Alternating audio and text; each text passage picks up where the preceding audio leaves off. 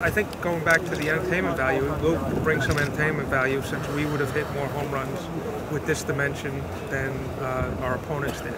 So that's a good thing for us. And if it equates to more wins and more fan excitement, that's what we're trying to do. Do you guys ever hear things from your players, maybe getting excited about stuff like this or wishing maybe this would happen? Absolutely. There's been a few that have been excited. I think Sandy and I brought Cuddyer down here to take a look and see what it looked like. And so he was certainly excited. David is excited. Granderson says that won't hurt. So I think they're all on the same page that this is a good thing for us.